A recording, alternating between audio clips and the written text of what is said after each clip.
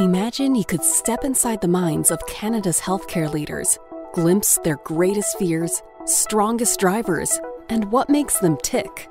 Welcome to Healthcare Changemakers, a podcast where we talk to leaders about the joys and challenges of driving change and working with partners to create the safest healthcare system.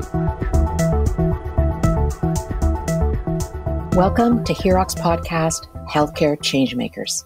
I'm Ellen Gardner with Philip Souza. Today we're speaking with Dr. Ronald Cohn, President and CEO of the Hospital for Sick Children, a position he has held since 2019.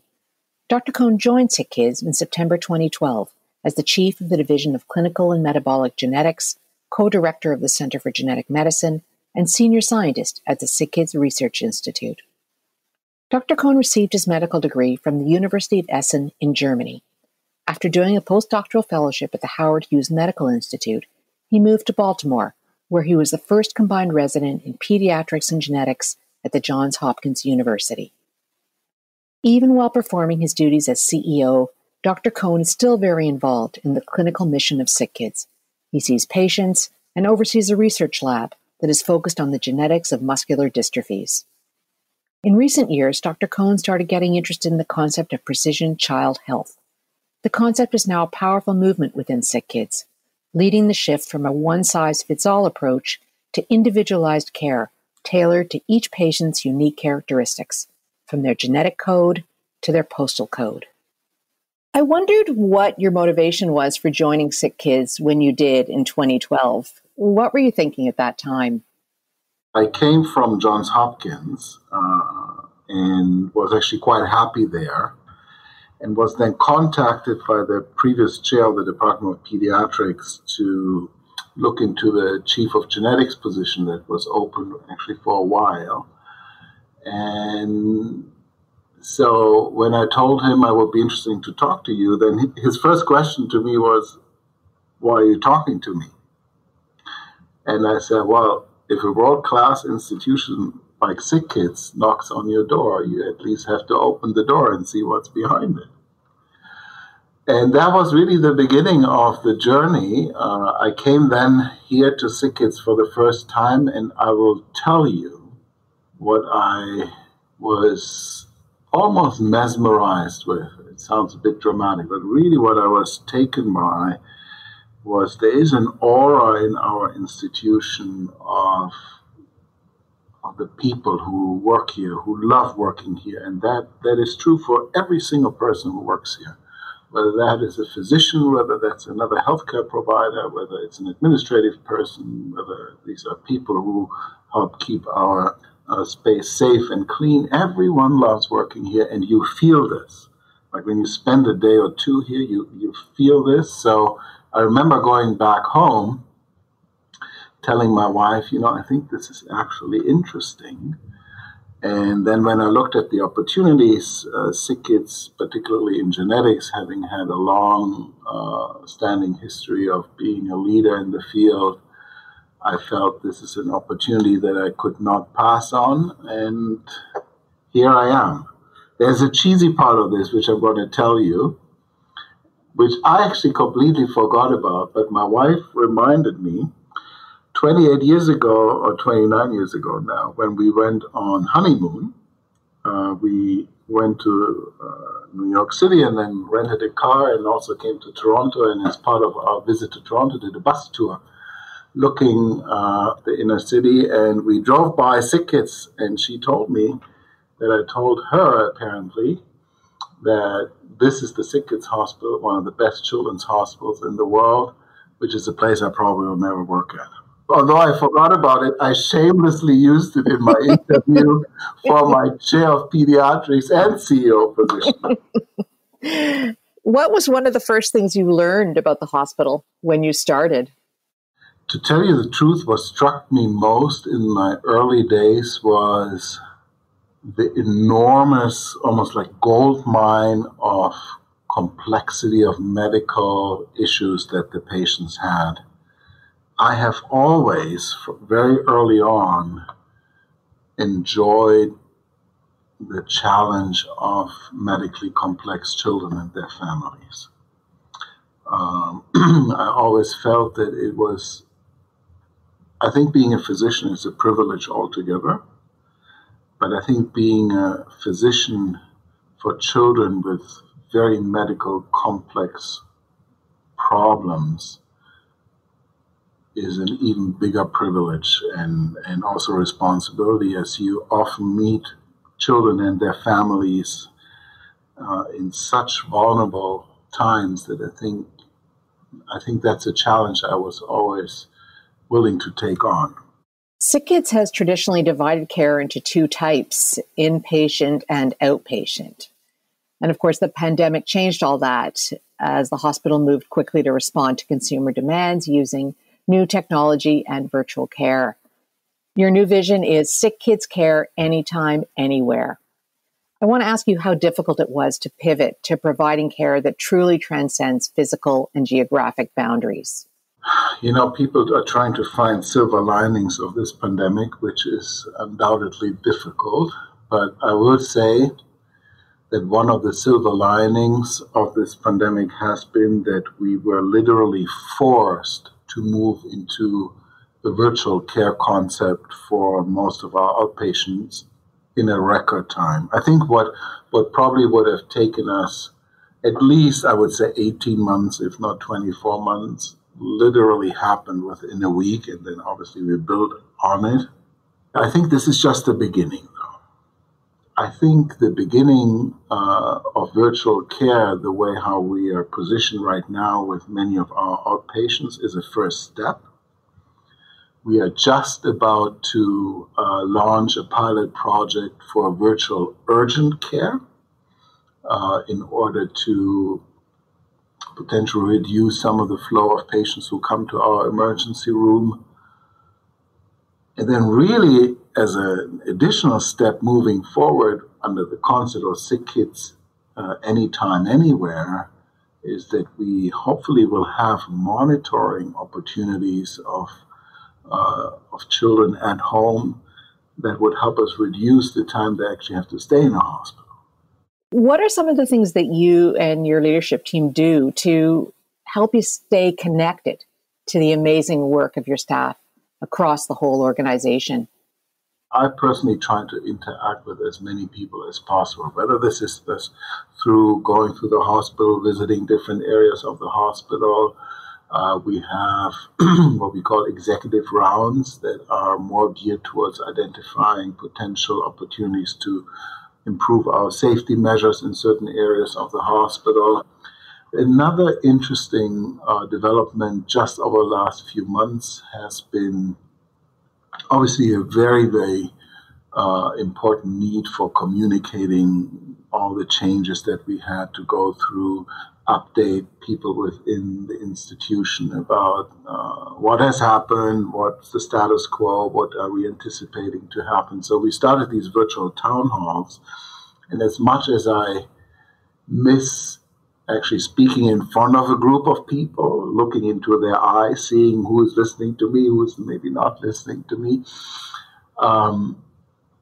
we are reaching an enormous amount of people through the virtual town halls. I mean, I think our record number was over 2,500 people at some point during the pandemic, and we at least have several hundred, if not over 1,000 people every time we organize our town halls.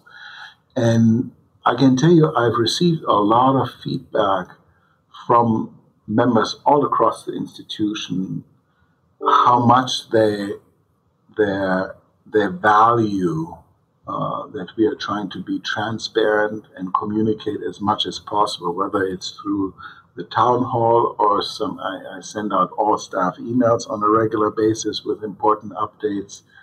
So there's the personal connection that we are trying to seek as much as possible, but through the pandemic now, the virtual connection is something that we have leveraged quite a bit. When you think about SickKids, you think about a place that's alive with people and activity and children and families and the community, a colorful, lively place. And yet I'm sure all that's changed now. And I wonder how you've been able to really pay attention to maintaining the culture, that very special culture of SickKids. You were talking about families and children. I can tell you that the single most difficult change we had to implement initially, and although we have been able to loosen some of those restrictions, but it's still restrictive, is to limit the amount of caregivers who can be with their children. You know from the other hospitals and long-term care facilities that during the beginning of the pandemic, and some hospitals even now have restricted visitors completely, which obviously in the children's hospital you cannot do. We know how challenging this was for the kids and the families, but also for us as staff members to tell parents, sorry, only one of you can be here. I think it's important to emphasize how difficult that was.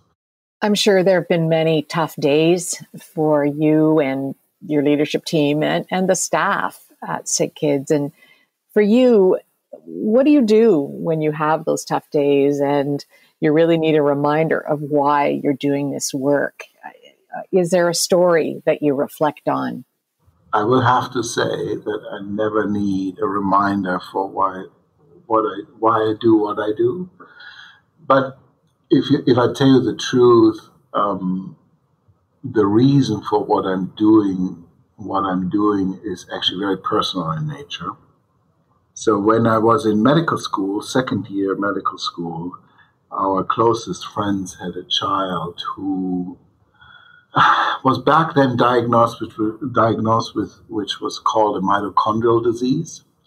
I need to have you and the listeners go back to almost over 20 some years, where there was no internet, so you couldn't Google what this was. So I opened my dictionary back then, and the definition of a mitochondrial disease was it's a disease of the mitochondria, which I only could say "da." I figured that much. And then I went to the professor in pediatrics in Germany who made this diagnosis of our friend's child, and I told them I want to write my medical thesis about this. And that was really the deciding moment in my career when I knew I wanted to be a pediatrician with a focus on neurological and genetic diseases. And just to round this up, he didn't end up having a mitochondrial disease. And 1.5 years ago now, last summer, after over 20 years, we finally made a diagnosis through genome sequencing, which obviously back then we didn't have the opportunity to do. And that was probably the closest I will hopefully ever get to understand what it means for some of the parents I have been taking care of in providing them a diagnosis that many of them have been looking for many, many, many years. So when I spoke to the mother of the child, we were both crying on FaceTime. She lives in Switzerland, so it was a FaceTime conversation. There's a lab at SickKids called the Dr. Ronald Cohn Lab. Can you tell us a little bit about the lab and the kind of work being done there? Yeah, I'd love to. So for many years in my scientific career, I studied the underlying mechanisms of muscular dystrophy. So my specialty are children with neuromuscular disorders. And for many years, I worked on animal models for muscular dystrophy, trying to understand the pathogenesis. There was actually a time where I did hibernation research on hibernating squirrels, because they go into hibernation, don't move for 6 months, and then just wake up and move like if nothing would have happened. So we were looking into why can't they preserve muscle like nobody else. But then when I came to SickKids, coincidentally, it was the time when the first publication about the genome technology CRISPR came out. So, which is this genome editing technology that for the first time put a concept forward that would allow us to even begin to conceptualize or think about how you can actually fix a genetic mutation. So I remember I was here 1 year, just had a small group of lab members assembled, and I had a lab meeting, and I told everybody, look at this exciting research. I want us to drop everything we're doing right now And are you willing to go with me on a journey trying to use this technology as a way to identify new therapeutics for muscular dystrophy back then and now? We're doing this for many different disorders. And I had the best group of scientists, some younger ones, some more experienced ones who were also excited like I was. So we switched completely and became a genome editing CRISPR lab now, and working on muscular dystrophy and a few other neurological disorders and some immunodeficiency disorders, really trying to work on how can we develop therapies for these genetic disorders in a way that literally by the time I moved here, nobody could even think about. So it's very exciting what we do in our laboratory, and I'm very excited that I have my lab constructed in a way that I have a leader who is responsible for the day-to-day activities, so that I didn't have to give it up when I moved into my role as CEO. So I guess you do try and drop in there as often as you can. Once a week we have lab meeting. It's the holy time, and my assistant knows this time can only be violated if maybe the ministry or somebody else needs to speak to me. But really, it must be difficult to leave, or at least put, in a more limited time frame, the research work that you're so attached to.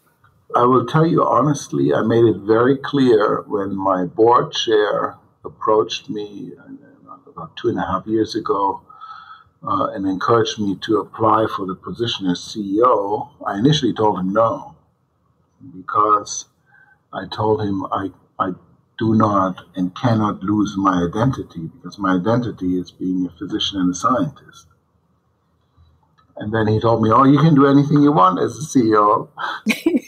And so I went through a very intense thought process of 6 weeks to think about, can I really pull it off and do at least a little bit of the other things? Of course, I have to reduce it, and I do much less of it now.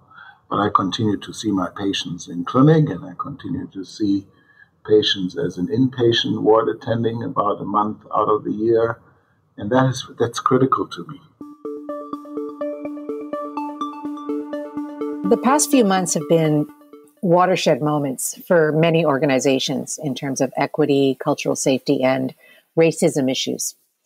How has SickKids tackled these very challenging issues? Yeah, I agree with you. I think the time when George Floyd was killed literally in front of millions of people, and the entire movement that has started after this, was an additional challenge that I will say we have already put an emphasis on equity, diversity, inclusion in our strategic plan that we publicized literally 2 weeks before the pandemic was declared. But I think it helped us to really refine our focus in various aspects. So number one, initially we were planning to hire a director-level person to create what I want to call the EDI directorate. And throughout the summer, in conversations with my senior management team, we decided to elevate this position to a member of the executive team, simply because we felt like it was important to have somebody at that level overseeing equity, diversity, inclusion within our institution. We made a number of other short-term commitments, like, for example, we are about to create a safe space for initially the Black members of our staff, where they can come together with an external facilitator, speak about their experiences they have, the challenges they face, and hopefully come to a point where then with the external facilitator, people like myself and others from our senior executive can come and listen and engage into a dialogue. We have a physician who is the Associate Chief of Equity, Diversity, Inclusion in the Department of Pediatrics, Dr. Indra Narang, who started an allyship program within the Department of Pediatrics that we are trying to institutionalize now all across of SickKids. In line with this, I have asked my team to identify EDI champions all across each one's portfolio. So we are just beginning the search process for this executive lead of EDI, and I hope we'll have like an army of the willing assembled by the time the person starts. I think it's a difficult journey. It's a journey that will never end, but I'm glad we made it a pillar of our strategic plan, and we have full support from literally everyone, at least at the executive level and the director level, to bring some real change. Dr. Cohn, SickKids is dedicating itself over the next few years to a movement you call precision child health. It's built around the idea of healthcare that's individualized to each patient's characteristics. Is this unique to SickKids, and why does it represent the future of care? The way how we are trying to approach this is fairly unique, and I'll tell you why.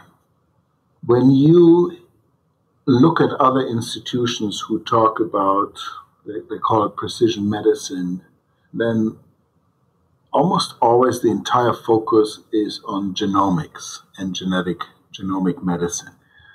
What was really important to me is to begin to think about the individualized medicine and the individual concept of providing care in the entire context from the genetic code to the postal code. There are so many important data in between those two, including those two, obviously, and the postal code obviously has shown to be more important than ever during this pandemic right now, that I think in order to truly provide an individualized approach to the diagnosis and management of each patient that is in front of us when we see a patient, needs to include the entire concept and data sets that we sometimes have at our fingertips and are just not utilizing enough. So how can these data sets allow us to potentially predict certain responses to therapy, certain responses to different challenges, as well as some preventative measures that you can take on. So I'll give you one example from our intensive care unit, where we our team has collected literally trillions of data in terms of blood pressure, heart rate, and CO2 concentration, and all sorts of different things you measure literally every second in the PICU. And they've used these data to design an algorithm that helps you predict whether somebody is going to have a cardiac arrest 5 minutes ahead of time. And if you think about having ever watched something on a TV show, what it looks like when you have to call a code blue because somebody has a cardiac arrest, until everybody is around the bed, takes some time. And here you have an ability to know this 5 minutes ahead of time and at least have everybody there before it happens, and maybe even go as far as trying to prevent it from happening altogether. So that's just one of the examples of where we are trying to really look at the very broad data set and then leverage the technology in order to think about prediction as well as prevention. Our goal is to really change the clinical paradigm by combining all of those aspects and really at the end of the day move away from this so-called one-size-fits-all approach to a truly individualized approach of the patients and families we are taking care of. What do you think are 3 things that every leader, no matter what sector they're working in, should try and learn? So I think number 1 would be self-awareness. I think you need to know what you know, and you need to, maybe more importantly, know what you don't know. And identifying the areas where you maybe have some weaknesses, and then not being shy and asking for help from individuals who are very good at that. So I think that's one. It's part of a bigger picture of self-awareness, because ultimately, part of being self-aware is the willingness and the necessity to take responsibility for your actions. But I think you can take that only if you're very self-aware of where your strengths and weaknesses are. I think you need to learn and demonstrate agility and maybe adaptability, if you want to say so. I think what I mean by that is I think you need to be willing to think how to create change and how to implement change. And, in my own little microcosm, we talked about my laboratory, where I told you we just completely changed directions of our research based on the opportunities that were at hand. And I think you need to do that at an institutional level, no matter which sector you're in. There are always opportunities for change, and you need to see them, you need to identify them, and then you need to help implement them. And maybe the last piece is, I would say, around cultural intelligence. We talked about equity, diversity, inclusion. And I think that is so important, probably in every sector. In our sector, it's so important to understand where our patients are coming from, where the family is coming from, where our staff members are coming from. Because I think without having the knowledge about different cultures, different sensitivities, you're just running the risk of being not nearly as successful as you could be. I really liked your 3 lessons. I was taking lots of notes. You mentioned some great points there. It was a masterclass for leaders. But one thing I really liked what you had to say, a couple of things about you didn't want to lose your identity. You said it so proudly and you said it so eloquently. You didn't want to lose your identity. Is there something that triggered you to say that to that individual you're speaking to? Is there some advice you can give other emerging leaders, like, here's something you could do to not lose your identity? So I give you a two-part answer to this. Number one, I have to preface this by being in my current role only for a little bit over 1.5 years. So I think you probably need to ask me the same question in 5 or 10 years again, whether I can maintain my clinical activities and my research activities. I can tell you so far, not only that I've been able to maintain it, what I didn't know and didn't realize, because I was doing this really kind of for me, but what I realized is that my colleagues appreciate that I still take the time to see patients and take part in our clinical mission. And that is something I was surprised to see, but has been probably further encouraging me in my journey to try to keep my identity. It took me about 6 weeks to think about, is this a position I would like to apply for? And during this 6 weeks, I think my wife put it best. When I was privileged to become chair of pediatrics and pediatrician-in-chief here, I personally felt like I've reached the pinnacle of my career. I was so happy. And from the very first day, and my wife said it, you put on a suit, it fit you, and you just ran with it. And during these 6 weeks, she said, you need to see whether here's a suit, whether you can tailor it to yourself, that you can still run with it. And that's what happened in the thought process. I remember taking a walk with her one day with our dog, talking about some of the ideas I had, particularly around the strategy, and she was looking at me and telling me, I think you're choosing the color of the suit. and that was really the process I went through. Could I see myself in this role and not give up who I really am? And once I was able to see it for myself, then I got excited, and then I decided to apply. I think we should be interviewing your wife as well. You probably should. I did have one last question, which, yes, it's more of a reflection on your part, Dr. Cohn. You spent a number of years in the States at some very fine institutions. And I just wonder, coming to Canada and being here, you've been here for a few years now, but are you reminded all the time of the differences between Canada and the United States?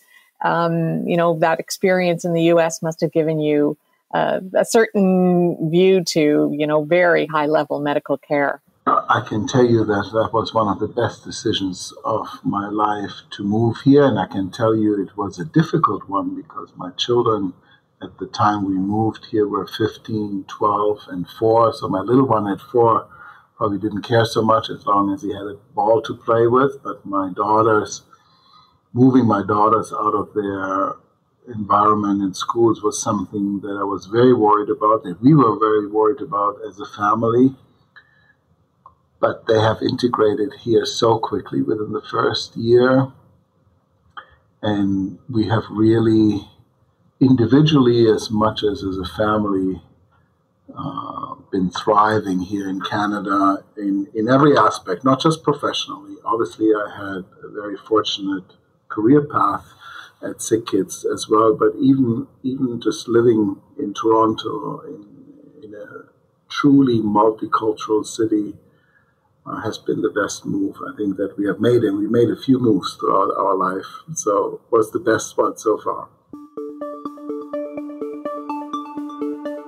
Okay, so we're moving into the lightning round. So I'm just going to ask you a few questions, and yes, don't think too much about the answers. Just give me the first thing that pops into your head. So what was your first job? My first job was working as let's maybe call it something equivalent to a nurse assistant in an emergency room in a community hospital in Germany. What's the last thing you do before you go to bed at night? Usually I scan through various newspapers on my phone.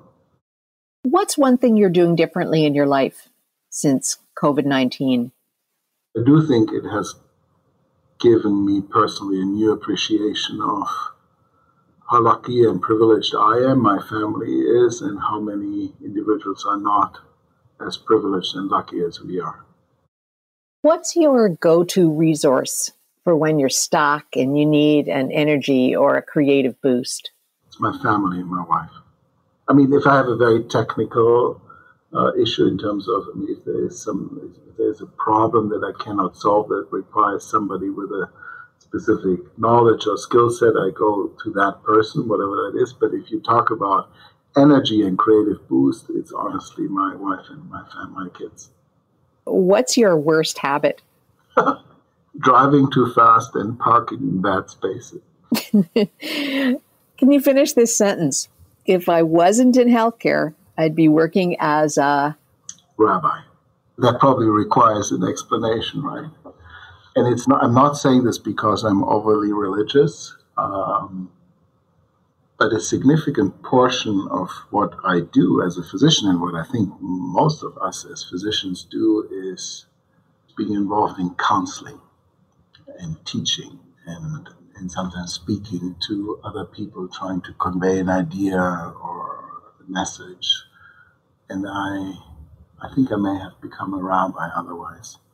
Dr. Cohn, it's been such a pleasure talking to you. We really appreciate your time and just, yes, wish you all the best. No, thank you. This was a lot of fun, and thank you for having me. Thank you for listening. You can hear more episodes of Healthcare Changemakers on our website, HIROC.com, and on your favorite podcasting apps. If you like what you hear, please rate us or post a review. Healthcare Changemakers is recorded by HIROC's communications and marketing team and produced by Podfly Productions. Follow us on Twitter at HIROC Group or email us at communications@hiroc.com. We'd love to hear from you.